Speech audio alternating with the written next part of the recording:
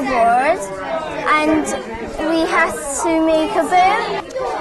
What we had to do is we had to get the cardboard bits of the box and put them together to make the base of the shape of the box. And we had to get lots of sellotape and stick it together.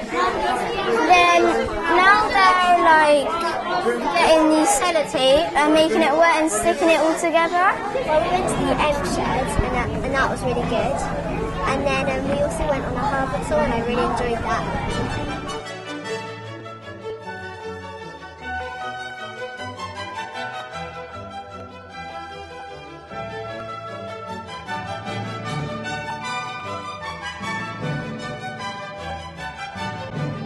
Did you enjoy the trip today? I enjoyed some parts of it, yes. I didn't like the waiting bits because I get a bit bored. So, yes, I enjoyed some of the bits. I especially liked the ferry boat ride. I did. It's very good.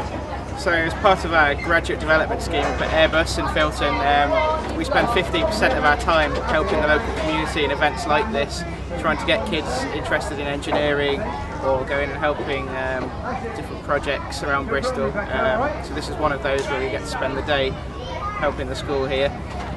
Airbus have actually sponsored Charbourgh Road School today, so that's why we're here, specifically to support this school.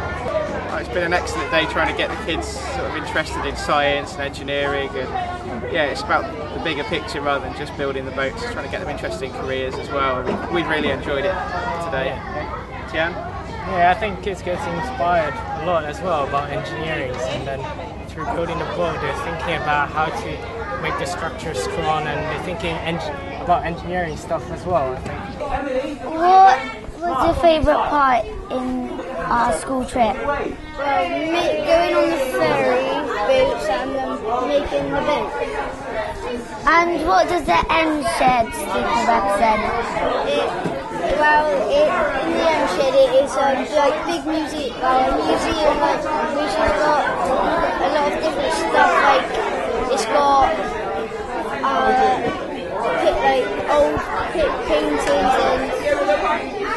old paintings and it's got buses and stuff you can go into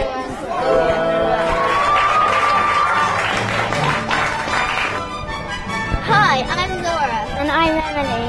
We enjoyed our day at the harbour. Goodbye!